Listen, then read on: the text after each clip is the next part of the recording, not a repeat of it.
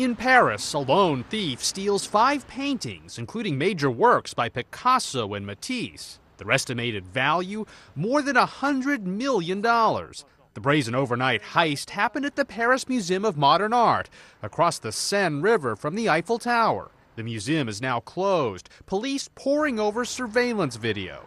Il y a un PC de sécurité. This Paris city official says there are 3 people at the museum at all times, but the security system was outsmarted, so they saw nothing and did not react to anything. The paintings appeared to have been carefully removed from their disassembled frames, not sliced out.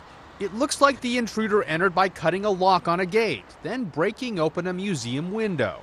The most expensive work taken appears to be this Picasso, called The Pigeon with the Peas, worth an estimated $28 million.